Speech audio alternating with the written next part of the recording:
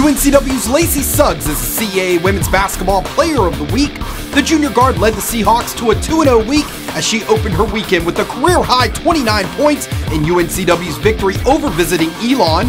On Sunday, Suggs led the Seahawks with 18 points and grabbed a season-best 8 rebounds as UNCW defeated William & Mary.